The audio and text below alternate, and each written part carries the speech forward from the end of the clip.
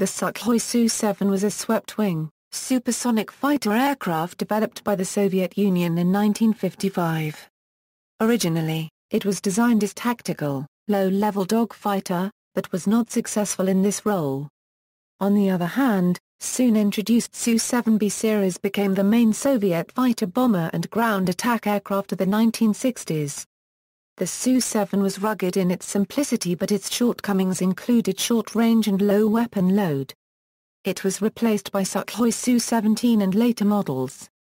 Design and development Original Su-7 fighters On May 14, 1953, after Joseph Stalin's death, the Sukhoi OKB was reopened, and by the summer, it began work on a swept-wing frontline fighter.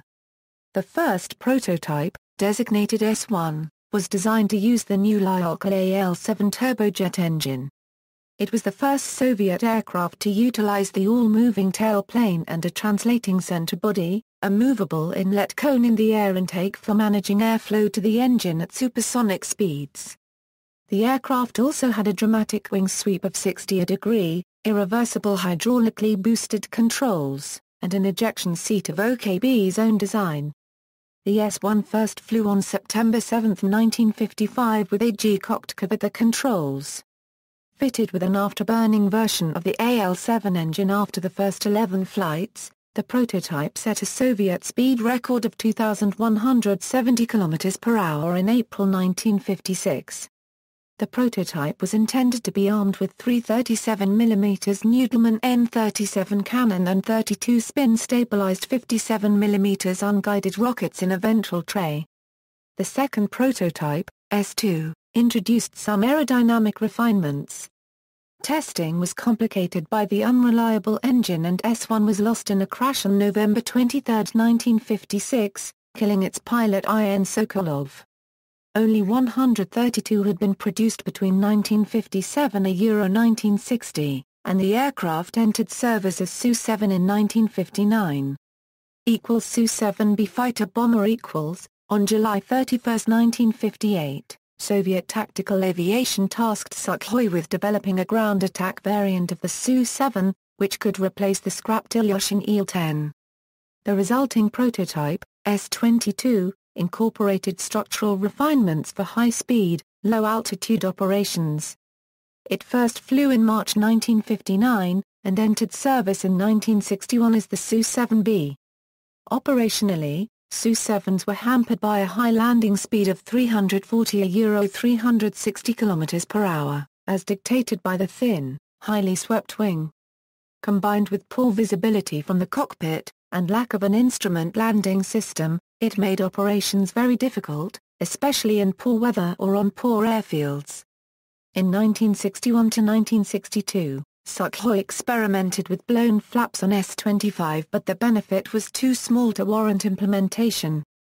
JATO rockets tested on S-22-4 proved more useful and were incorporated into Su-7BKL. Attempts to improve takeoff and landing performance eventually resulted in the Sukhoi Su-17. Su-7A fighter The frontline fighter version saw limited operational use in the Far East from 1958, but by 1959, a decision was made to proceed with production of the MiG-21, and less than 200 units were deployed. The Su-7A was retired in 1965. They never saw combat. Su-7B fighter bomber Su-7B and its variants became the main Soviet ground attack aircraft of the 1960s. They were also widely exported. However, the very short combat radius and need for long runways limited its operational usefulness. On the other hand, despite its notoriously heavy controls, the Su-7 was popular with pilots for its docile flight characteristics, simple controls and considerable speed even at low altitudes. It also had a reputation for easy maintenance. From 1977 to 1986, the Su-7s remaining in Soviet service have been replaced by Su-17 and MiG-27. Operational history Egypt The Su-7s saw combat with Egypt in the 1967 Six-Day War, the subsequent War of Attrition, and saw use in the Yom Kippur War by the Egyptians to attack Israeli ground forces. India The Indian Air Force used the Su-7 extensively in the 1971 war with Pakistan. 6 squadrons, totaling in 140 aircraft, flew almost 1,500 offensive sorties during the war, and undertook the bulk of the daytime attack efforts. The IAF managed to retain a very high operational tempo with its Su-7s, peaking at a sortie rate of 6 per pilot per day. 14 Su-7s were lost during the war, mostly due to AA fire. After the war was over, it was found that the aircraft had a high survivability, being able to fly home safely despite receiving heavy damage. For example, Wing Commander H.S. Mangat's Su-7 was badly damaged by a Sidewinder missile fired from PAF MiG-19. The impact was so severe that half the rudder was missing, the elevators, ailerons and flaps were severely damaged, and half the missile was stuck in the chute pipe. The pilot made it back to his base. The death of at least one Indian pilot can be attributed, at least indirectly, to poor cockpit design. A pilot set his seating at a dangerous position, because he found the bomb sight and the front gun sight easier to operate while in that position, and was killed on ejection. Variants. A total of 1,847 Su-7 and its variants were built. Su-7, first production version. The only production version that was a tactical air superiority fighter. Factory designation S2. Manufactured 1957 to 1960 with 132 built. Remained in operational service until 1965. Su-7B, the first ground attack version, factory designation S22. Manufactured 1960 to 1962 with 431 built. Su-7BM, upgraded AL-7F1 engine, upgraded fuel system with external piping on either side of the fuselage spine, fuel tanks installed in the wings, wet underwing hardpoints for carrying external fuel tanks, capable of carrying tactical nuclear bombs. Manufactured 1963 to 1965 with 290 built. Su-7BKL, rough field-capable variant with skids affixed to the sides of the main landing gear, provision for 2 SPRD-110J rockets of 29.4 kN thrust, and twin-brake parachutes. Introduced in 1965, factory designation S22 kiloliters. Manufactured 1965 to 1972 with 267 built. Su-7BMK, a simplified export version of Su-7BM. Manufactured 1967 to 1971 with 441 built. Su-7U, two-seat trainer version of the Su-7B with reduced fuel capacity. First flight October 25, 1965. Manufactured 1966 to 1972 in parallel with the export version, designated Su-7UMK. Su-7UM, two-seat training version of the Su-7BM. Su-7UMK, two-seat training version of the Su-7BMK. All Su-7 trainers amounted to 411 built. Su-7IG, experimental variable geometry wing aircraft which was developed into Sukhoi Su-17. 100 LDU control configured vehicle a Su-7U modified with canards and a longitudinal stability augmentation system. It was designed as a test bed for a fly-by-wire system for the Sukhoi T-4. It was later used in 1973–1974 during the development of the Su-27's fly-by-wire system. OKB-51 designations S1, Stlavitnoi, Krylo Euro swept wings, OKB-51 designation for the first prototype of the Su-7/Su-9 family. S2, OKB-51 designation for the first production version of the Su-7. S22, OKB-51 designation for the Su-7B production aircraft. S22-2, OKB-51 designation for the prototype of the Su-7BM. S22M, OKB-51 designation for the Su-7BM production aircraft. S22 kiloliters, OKB-51 designation for the Su-7BKL production aircraft, incorporating the short-field equipment tested on the S-22-4. S-23, as a precursor to the S-22-4 tests, the S-23 was tested with a pure ski undercarriage and with skis on the main legs only. S-22-4, an S-22 tested with wheel/ski undercarriage, brake parachute and SPRD-110 boosters for rough unpaved field operations. S-25, this aircraft was used for boundary layer control tests, with compressor bleed air blown over the leading edges to reduce field length. S-25T, a Su-7 fitted with a boundary layer control system, rigged especially for use in a full-scale wind tunnel. S-26, a continuation of the S-22-4 testing with wheel ski undercarriage, double brake parachute and JATO boosters.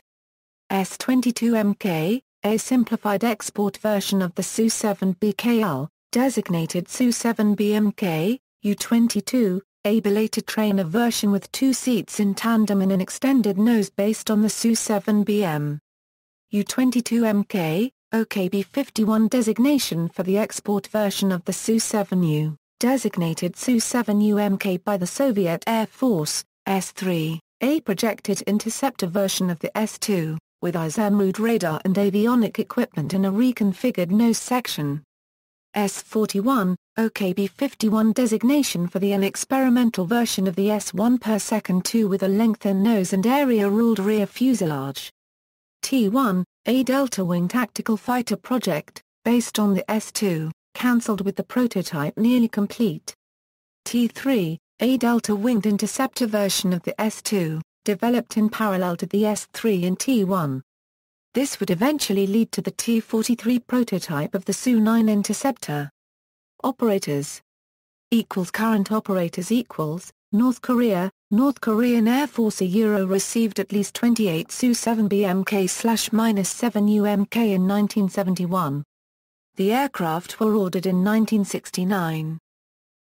Former operators Afghanistan, Afghan Air Force, 24 Su-7BMK and 16 Su-7U trainers, were delivered to Afghanistan from 1972. Constant fighting, a high accident rate in the high altitude and poor maintenance caused substantial attrition. An additional 79 used replacements from Soviet stocks were supplied during the 1980s. None remain in service. Algeria, Algerian Air Force, 20 Su-7BMK and 8 Su-27UM. Czechoslovakia, Czechoslovak Air Force The Czechoslovak Air Force was the first foreign operator of the Su-7 in 1963. Totals included 64 Su-7BM, 31 Su-7BKL and Su-7U. During operations service, 30 aircraft were lost in accidents. The remaining aircraft were phased out in 1990. Egypt, Egyptian Air Force The first batch of 14 Su-7BMK was destroyed during the Six-Day War. From 1967 to 1972, Egypt received an additional 185 Su-7BMK Su-7UMK. Those which survived the October War with Israel were retired in the mid-1980s. India. Indian Air Force, 140 were delivered in 1968, equipping 6 squadrons. An additional 14 attrition replacements were provided. The last units were retired in 1986. Iraq, Iraqi Air Force Iraq received 18 Su-7BKL in 1968, with 83 more subsequently delivered. No longer in service, Poland, Polish Air Force, operated 6 Su-7BM, 33 Su-7BKA and 8 Su-7U from July 1964 until June 1990. No longer in service. Soviet Union, Soviet Air Force, Syria, Syrian Air Force. Shortly after the Six-Day War, Syria received 25 Su-7s. In the October War Syria lost most of the aircraft supplied. After 1973, the Soviet Union resupplied Syria with 35 more aircraft. By the mid-1980s, the Su-7 had been transferred to the reserves, and by the 1990s were decommissioned. Specifications. Data from Green, Sukhoi, General Characteristics, Crew, 1, Length, 16.80 meters, Wingspan, 9.31 m, Height, 4.99 m, wing area, 34 mass squared, empty weight, 8937 kilograms, loaded weight, 13,570 kilograms, max takeoff weight, 15,210 kilograms, power plant, 1 Lyok AL-7 F1 afterburning turbojet, dry thrust, 66.6 kilonewtons, thrust with afterburner, 94.1 kilonewtons. Fuel capacity, 3,220 kilograms, performance, maximum speed, 1,150 km per hour at sea level. 2,150 km per hour at high altitude, range, 1,650 km, service ceiling, 17,600 m, rate of climb, 160 meters per second, wing loading, 434.8 kg mass squared, thrust weight, 0.71, takeoff roll, 950 m, landing roll, 700 m, armament, 2 30 mm Newton Richter NR-30 cannon, 80 rounds each, up to 2,000 kg on 6 hardpoints, typically including 2 950L or 600L fuel tanks under the fuselage, and a combination of 250 kg or 500 kg bombs and 57 mm spin-stabilized unguided rockets and UB-16-57U pods. 1 8U-69 5-kiloton nuclear bomb could be carried on the left fuselage hardpoint. Some versions could also carry 2 600L underwing drop tanks. See also, related development, Su-17 Su-22, aircraft of comparable role, configuration and era, Dassault Mirage IIIE, HAL HF-24 Murat, Hawker Hunter, Nankang Q-5, Republic F-105 Thunderchief, related lists, list of military aircraft of the Soviet Union and the CIS. References. Notes citations bibliography External links, Su-7 from Global Security, Su-7 from Global Aircraft, Su-7 from Military Factory, Su-7 BKL Walk Around.